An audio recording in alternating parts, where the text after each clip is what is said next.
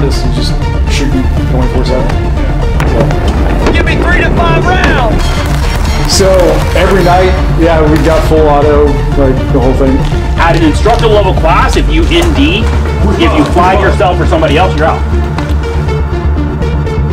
If you press around and it doesn't hit your intended target, you need to fix that shit before you press the next fucking round. Does that make sense?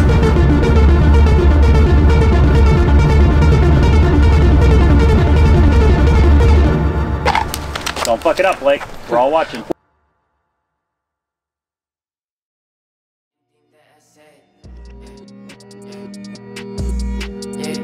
I just wanna shine so bright, you hear me now, you see me now.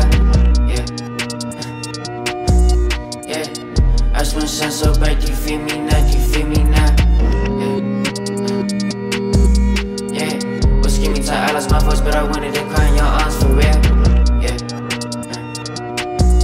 Yeah. I wish I knew better, I'm trying to do better, and I mean it's all for real. Yeah. I wish I knew better, I'm trying to do better, and I mean it's all for real. Yeah. You don't got no love, can take my luck and stay right here. Yeah. Yeah. You don't got no love, can take my luck and stay right here. Yeah. Yeah. You don't got no love, can take my luck and stay right here. Yeah.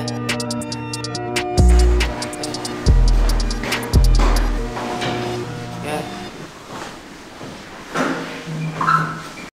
A tool that they're going to end up in their hands around the car. If they've never seen it before, they're not going to just be like, oh cool, let's go use this shield, right? They're going to have the confidence to use it. So the shield is unique in that if guys aren't confident in their ability to use it, then they're not going to grab it, right? Like I can't tell you how many times I've seen shields piled up in the office corner at the patrol office, right? They're in the dust closet because guys are like, oh, well, we got them if we need them. Well, they never go grab them, and it's because they don't feel 100% confident in their ability to work with the tool. You know, deaths, right? Sure. And then you get it in UCR, which is every shooting. What I would really like to see is a database of wins. Like, don't fucking collect all the data on how we're losing, right? So from that, you have to kind of do a negative extrapolation to say, like, okay, like I see all the ways we're losing, so this must mean that if we do the opposite, we're trending to better success. And then we validate that through NLTA, we validate that through experience, we validate that through successful gunfights on videos and things like that. So it's an incomplete data set. I will say though that this is if this was 54% of officers not using immediately available cover out of all gunfights, okay, right? But this is 54% of losses, right? And so you have to realize, like, when we are not, so what the data is saying, essentially, right, is that when we're not using cover, we're fucking losing.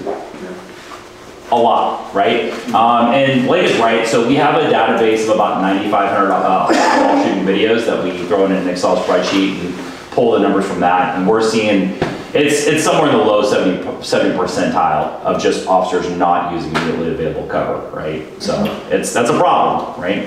Logo on it, and it'll have the gas cap. Have you seen the gas cap? Yeah, the brand new with the USB-C stuff. Yep. So it'll have gas caps. Here too.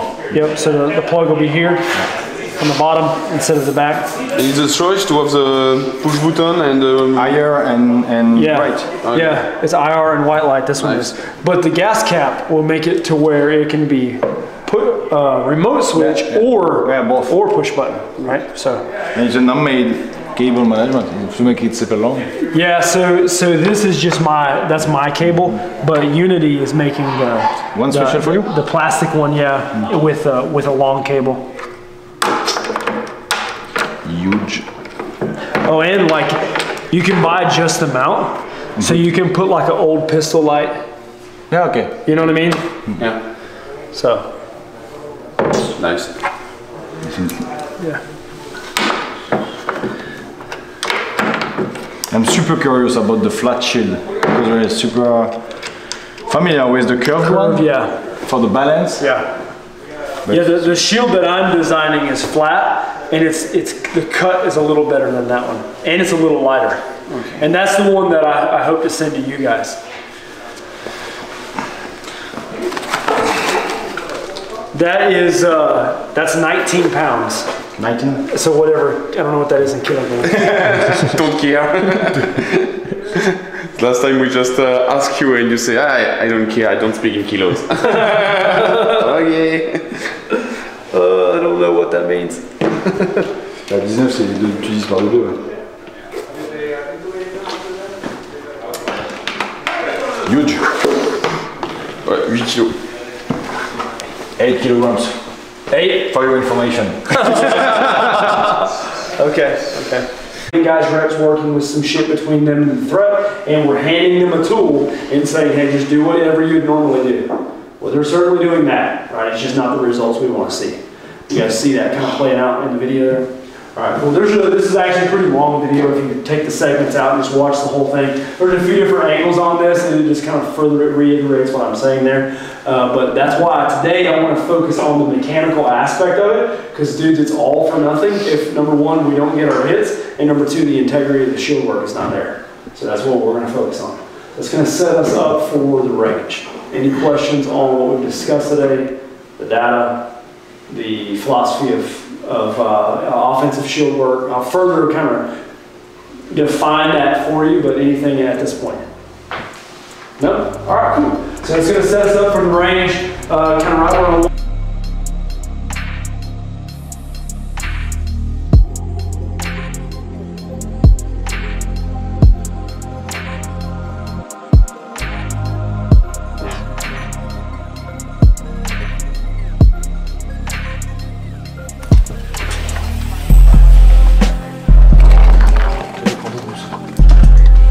and then the second thing is the weight difference.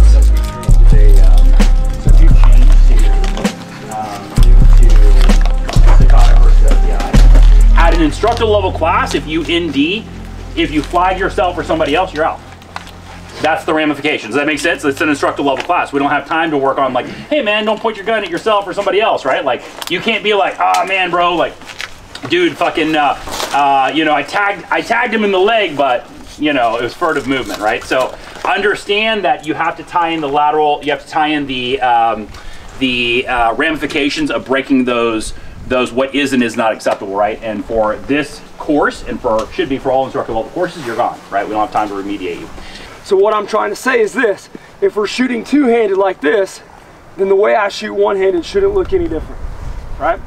What's difficult about shooting one-handed, and you probably found this out when you switch to the dot, well, one of the things that's difficult, not the only thing. One of the things that's difficult about shooting one-handed is now I don't have the same reference from my body when I drive the gun out. So when you drive the gun out two-handed, you know exactly where that gun is to stop, right? Because you got two hands that are coming together and they got a full point of extension and the gun lands at extension. So then you transition to red dot. It made you have to tweak that a little bit, right? You had to be a little bit more, you had to perfect that process because you didn't have as much of a varying degree of sight picture. And now you go to do it one-handed and the gun doesn't stop or land in the same spot. Does that make sense? So if you got guys that are now canting the gun when they shoot one-handed, dudes, they're fighting on fucking hard mode. Because now when they press the gun out two-handed, they've got where the gun lands. And now when they press the gun out one-handed, they got a completely different place in which the gun postures. You guys tracking? Now can you get good both ways? Yeah. But in limited time, dude, I need those same. I need to have a commonality in training. When you drive the fucking gun out, whether it be two-handed or one-handed, I need to look as same as it can look. Whether that be sight picture, whether that be what the sights do when they're tracking up and down, or more specifically, where does the gun land at extension? Does that make sense? So it's in the same place every time, or as close to the same place as it can be. Any questions on that? Oh, nugget. Don't fuck it up, Blake. We're all watching. Well, here's the deal.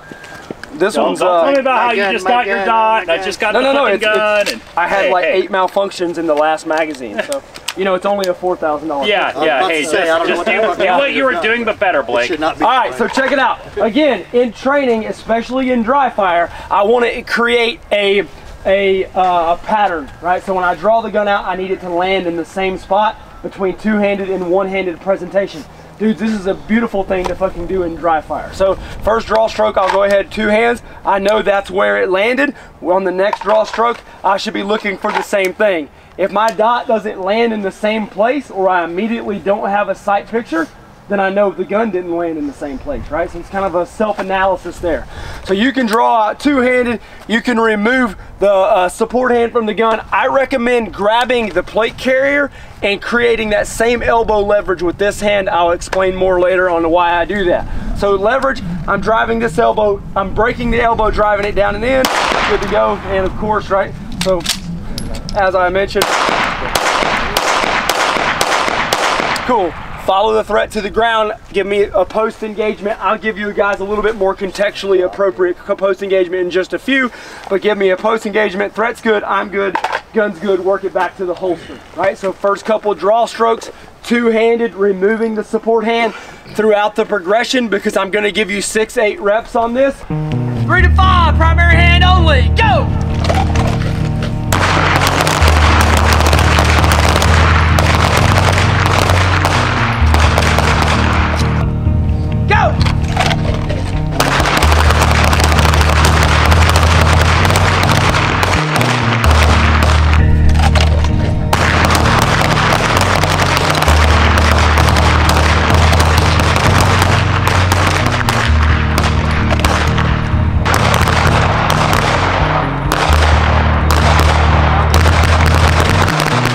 Doesn't line up very well. That is hard. Yeah. That is easy. But you can. Yeah, you can still something.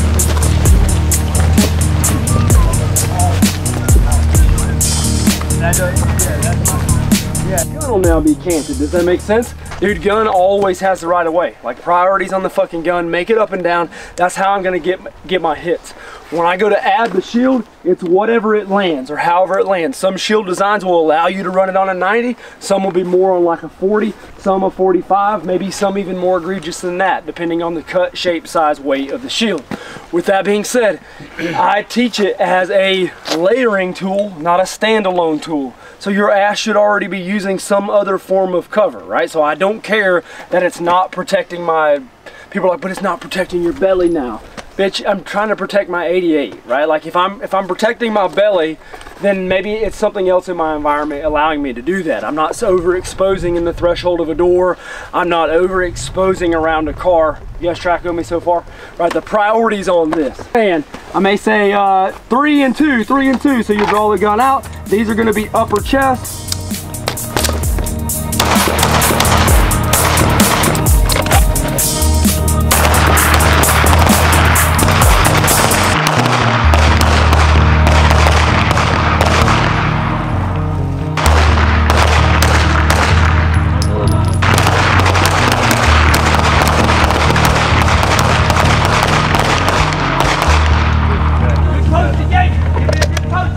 See, this is the first example of trying to, and he's got a heavy motherfucker, I already see him fighting it, but this is the first example of trying to posture with a shape in the environment and having to tweak what you got going on. Now, a lot of guys will try to keep their lower body so far behind fucking cover that when they get this fucking shit around cover, they're not stable, they're not athletic, and they're overexposing to do that. Dudes, I don't care if your feet fucking peek around cover. This ain't fucking Navy SEALs and we're moving in under nods where we don't want somebody to see us, right? They fucking know we're there, right? So bump that left foot out, giving you a little wider base. Now he has a wider base, he can conform a little bit more behind cover, and you actually take like a step back so you're not like trying to work around it. And there we go. So now the angle of cover dictates the angle of the gun, and that's about what we're looking for. Forward to the left, move to the barrel. As soon as you went through, swap number 2. I gotta go number 2. Let's do it.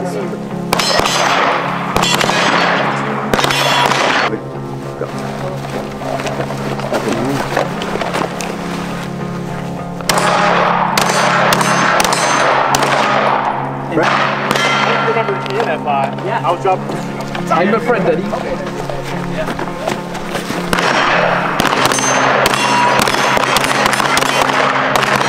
Push, push. Get up.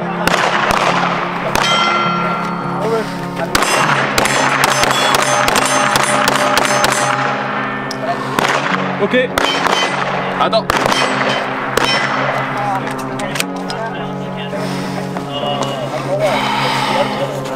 Moi, ouais, c'est bon.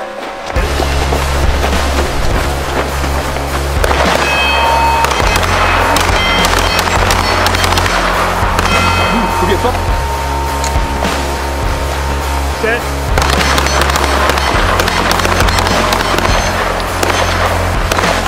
Ouais, on tient.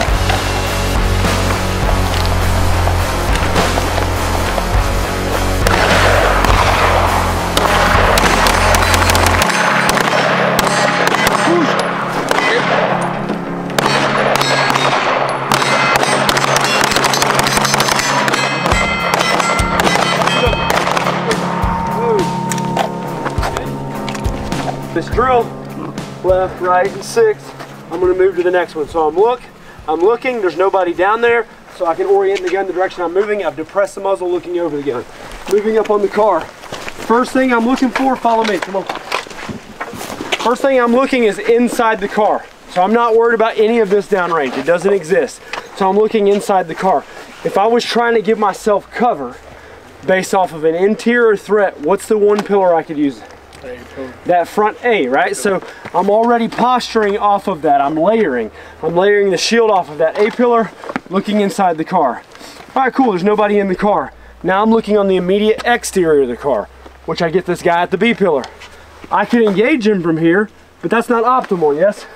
So I know, fuck, I need to get better cover. I'll bump to the B. You can choke up on the car if you want to use it as just kind of a point of basing off the car. Ooh.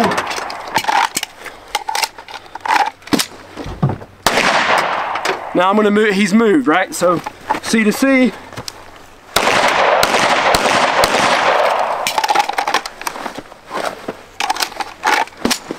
Let's move again.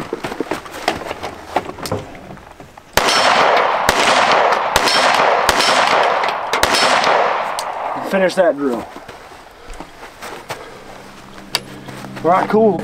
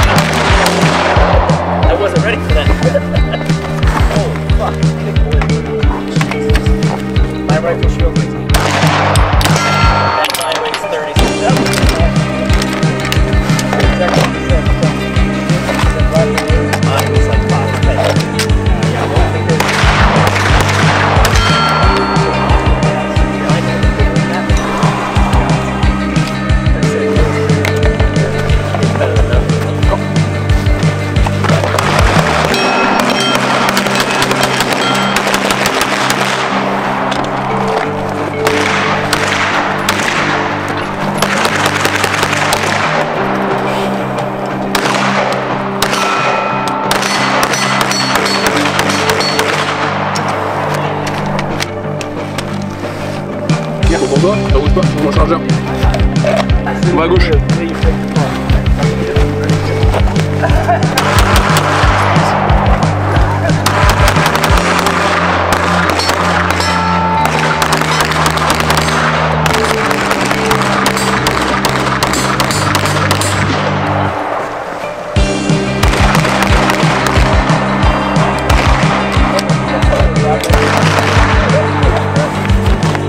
That elbow.